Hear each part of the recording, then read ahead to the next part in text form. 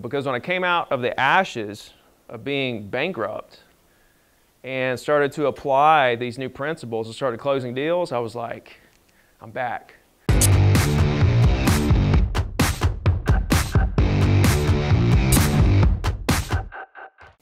Okay, so I think everything starts right here.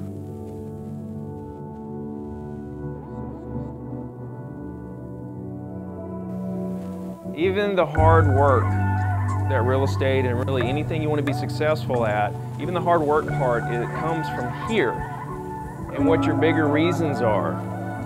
And that's what drives you in wanting those bigger goals that most people don't achieve and that seem even unachievable to you.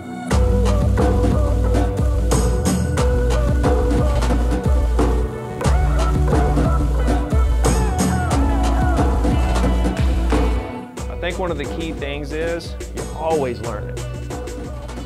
Everything's always changing, and there's so much to learn, and you always have to be adapting. It's the little things. It's the tiny things that can save your clients time when relaying information, when doing deals, when negotiating. It's the little things that save them time that go so far that they begin to love you.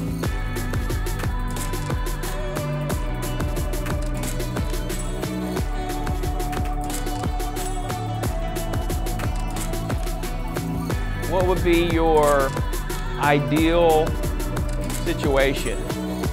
So I think there's two things holding you back. I think the biggest thing holding you all back is fear. You're scared, right? And there's surface fear and there's deep fear. Second thing is time management, which is what I was just talking about. You need to be thinking about for your clients, but even more importantly, you need to be thinking about it for your business. How can you save more time for you? What actions are more efficient?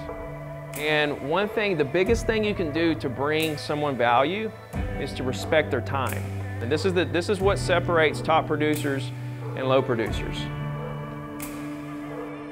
Understand the little things that you don't want to do, that if you would do them every day, what they add up to be over time, that's what separates the high producers and low producers.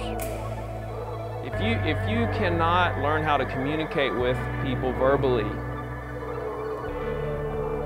and create a scenario where they feel comfortable with you, it's going to be really tough for you to succeed.